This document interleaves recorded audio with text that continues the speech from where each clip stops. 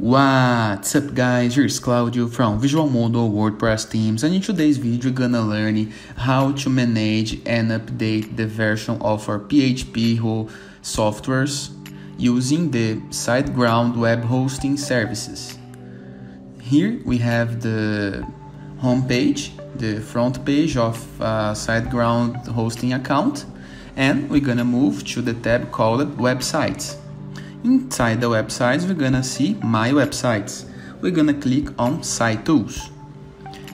It's gonna load the Site Tools dashboard. As you can see, for example, if you click on Site, we're gonna see the File Manager, the FTP accounts, but we are looking to update the PHP version. So we're gonna click on Devs, the latest option of this dashboard, and inside Devs, we're gonna click on PHP Manager. Inside PHP Manager, you can select the domain, and if you look at the right section of the PHP actual version, current version, you're gonna see a pencil icon called Change PHP Version. We're gonna click on it, Change PHP Version. This is the current domain that we're gonna be changing, and this is a list of the versions.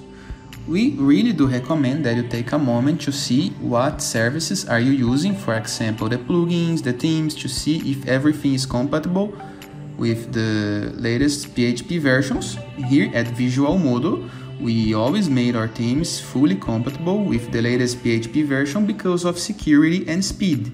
Keep the PHP version. It's really important to keep the site and the hosting services secure.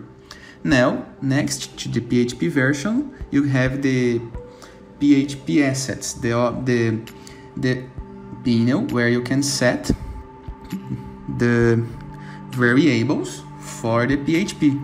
If you do not have some knowledge in programming, we do not recommend that you change things like this, because it can create security and other uploads or updates problems. Now, as you can see, it's really simple to update the PHP version. I'm gonna leave a link in the description below and a card over here for how to update PHP using other hosts like HostGator or Bluehost. And it is, try to keep your PHP updated to follow the recommendations of other big softwares like WordPress that recommends PHP 7.3, and it is. I hope you guys enjoyed this video. Feel free to use the comment section below in the case that you have any question. And don't forget to check out the visualmodel.com portfolio of amazing WordPress themes. And I see you later. All the best!